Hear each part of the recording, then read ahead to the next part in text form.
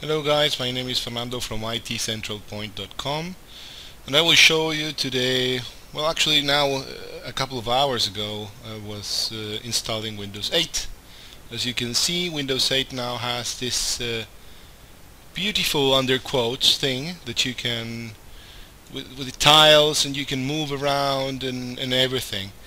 Really, I don't like it, or I will need some more time to get used to it, so the best thing I can do right now to my computer is to make it look as Windows 7 as possible. For example, this screen is enough for me, although the startup menu is this. So I'm going to show you right now how to do this in a very easy way. If you remember, for example, Windows XP, you used to have this icon that beside the start menu you could just click it, and all the windows and software were minimized to the taskbar, so the desktop was shown. In Windows 7 this was changed, and to the beside the clock actually, sorry, on the lower right side of your screen. So what we want to do is to recreate this icon, and then we are going to schedule a task with the task scheduler to execute it every time we start up the computer for the first time. So the first screen we see is this one and not the new startup menu.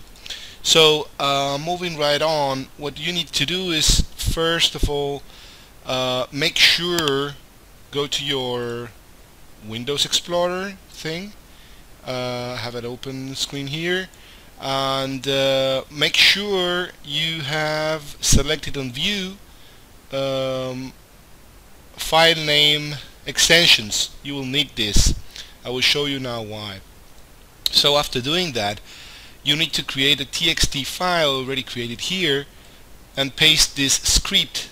This script I will paste it on the web page or YouTube where I will publish this video, so don't worry, you can copy paste it. So after doing this and saving it, you will need to change the extension to SCF, and you confirm that, and as you can see we have the Windows XP icon that if we double click, everything gets minimized again, as the same behavior as Windows XP. So now what we're gonna do is we're gonna go to the control panel to configure the task. You have to right click on the lower left corner where the start menu should be, and you can choose here the control panel option.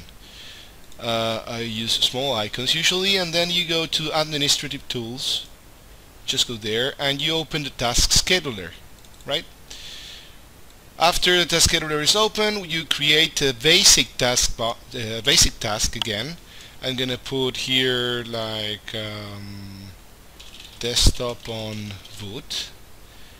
Next, I want to execute this when the computer starts, so, or when I log on, even better. So I put next, I click next, then I will say that I want to start a program. I will choose on the desktop the icon that we've just created, and now we click on finish, and that should be it.